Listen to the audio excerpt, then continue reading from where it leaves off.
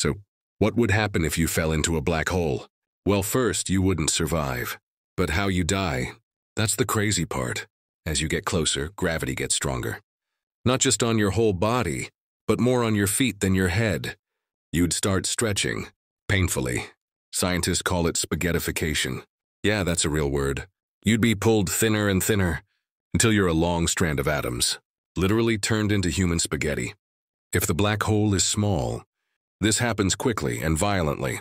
But if it's a supermassive black hole, you might not feel anything at first.